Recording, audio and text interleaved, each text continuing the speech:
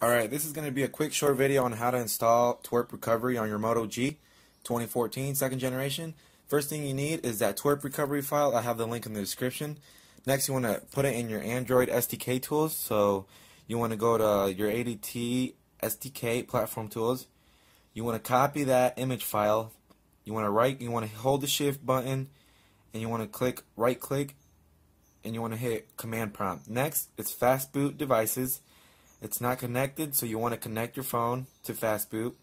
That is volume down, power button, and then fast boot devices. And there you go, it came up.